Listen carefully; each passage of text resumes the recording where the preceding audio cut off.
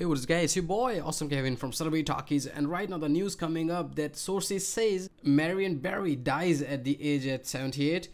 Family and very close associates are gathering at this hour at United Medical Center in Southeast DC as word spreads. 78-year-old Barry was just released from Howard University Hospital this evening, where he had been admitted on Thursday. Barry had told reporters Johnson by phone that he was there for observation. He sounded very weak when we talked Thursday evening, but he sounded better when he called me Friday morning. This is what Johnson said. Marion Barry has battled a number of ailments including prostate cancer and diabetes in 2009. He received a kidney transplant. Rest in peace. Let me know what you guys think in a comment section down below, and subscribe to our channel.